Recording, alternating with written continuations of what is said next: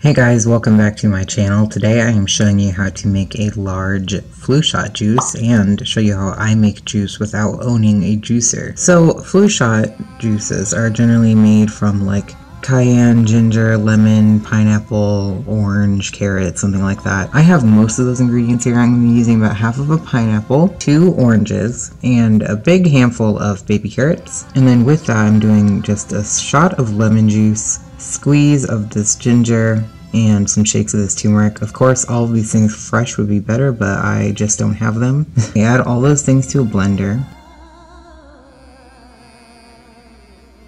And I'm adding a little bit of water and some ice so that it's cold and it blends better. And I'm just blending it up really good.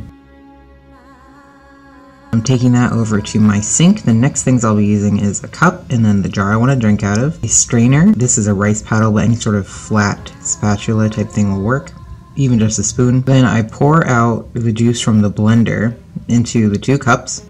Rinse the blender out, set the strainer on top. And then very slowly I'm going to be adding bit by bit out of these cups into the strainer. I press it through, take out the pulp, lather, rinse, repeat until all of the juice is back in the blender. Bonus, if you're making green juice with this method, or really any juicing method, you can take the pulp, add in some flax seeds, dehydrate it, and it will make crackers. But I don't really recommend it with this recipe unless you want pineapple, orange, carrot crackers. And I can rinse out the jar, pour the juice inside, and that's it.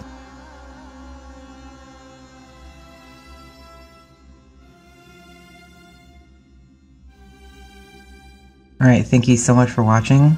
I hope you enjoyed, and I'll see you guys next time.